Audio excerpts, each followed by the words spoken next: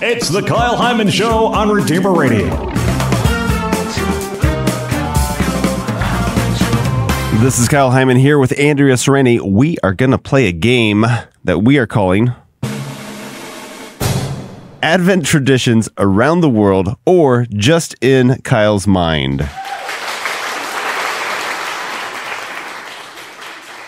That's right. I will tell you an Advent tradition that is either something that happens around the world or is imaginary. I just made it up. It's just my mind. You tell me which it is. All right, I'm ready. Are you ready? Yeah. Okay, let's go.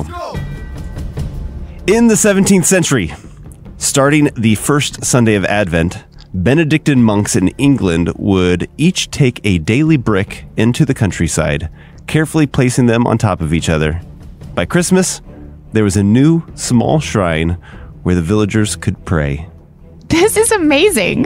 Okay, I want to just start out by saying I want all of these things to be true, and I cannot wait to talk to you about your thought process and how you came up with the fake ones. But in the meantime, I mean, true.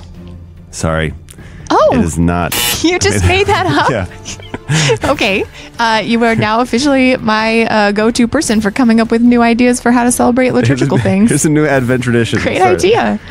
All right. The Jesse tree started in medieval times and is used to help tell the story of the Bible from creation to Christmas, including such stories as Noah and the flood, Joseph's coat, Moses, the 10 Commandments, and Billy's puppy that could do cool tricks. Wow. Well, I would say a solid 80% of that was right. Although I don't know about is from medieval times, but Jesse tree is definitely real. But I personally don't have any ornaments about Billy's puppy. So false. That's great. Yeah. Medieval times is what I found in my research. Okay, I just didn't know. Yeah. Yep. Yeah. Interesting. Started in medieval times, like the time period, not the amusement. That is what popped into my head at first when you said medieval times, and I was like, oh, we're going there. Okay. All right. In China, Christians light up their homes with beautiful paper lanterns and red paper pagodas that are cut out and placed in the windows during Advent.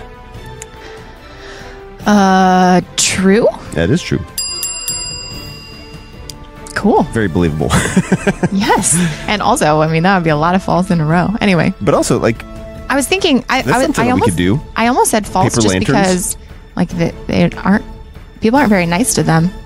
Right. You don't want to make a big scene about it. So that would be like a pretty public display. Yeah. But brave and holy. Got it. Love it.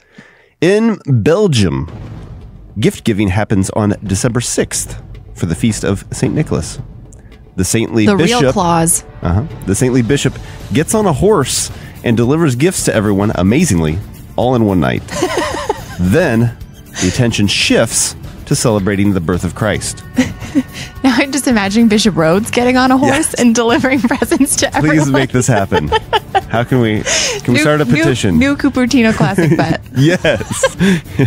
I would say this is the true thing they do in Belgium. That is true. Yeah. I like that they basically do the gift giving and then they shift. Now we're just focusing on Jesus. I do like that. Yeah. I like that too. That's something we've been trying to do is whenever Marielle talks about Santa Claus, I remind her that it's St. Nicholas. Nice. She doesn't believe me. No.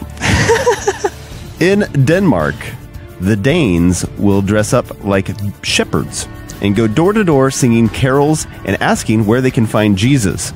They end up at a live nativity where the Christmas story is told and acted out. Oh, I like this. True. False. Oh, man. Made that one up. We could do that, though. You have such great ideas for celebrating Advent, man. This is great. In France, the gift giving spans from December 6th to the 25th. Wow. Moving to France. With the big celebration, Christmas Eve, where at the stroke of midnight, they celebrate with a meal and cakes. Cakes, yes. Not cake, cakes. Okay, seriously, you celebrating for like 2 whole weeks. Right. For the it. children put their shoes by the fireplace and instead of socks. Well, they put their shoes out instead of socks. Instead of stockings, yeah. And they're filled with horns, toast, fries, and braids? As in French horns, French toast, French fries, and French braids. Okay, that part seems like it's made up by you. I definitely made up that part. Is the rest of it true? The rest of it's true, yeah. Okay, they seriously celebrate Christmas for like 20 days. And according to and they eat internet. cake at midnight. Guys, I am now French. In the Netherlands, huge candles are purchased and burned to last the whole Advent. Okay. Prayers are taped onto toothpicks and stabbed into the side of the candle. Ooh. And as the candle melts, the toothpicks are released and the prayers fall to the floor and are hopefully answered before they land. Oh, interesting. I'm going to say false. Yes, that is false. Although, Father Andrew Budzinski has been posting on his Instagram. He has one candle for Advent this year that like you're supposed to burn just a little section of it every day, and then it has the numbers counting down. Oh. I was like, I need that. Yeah. Since I still don't have regular Advent candles.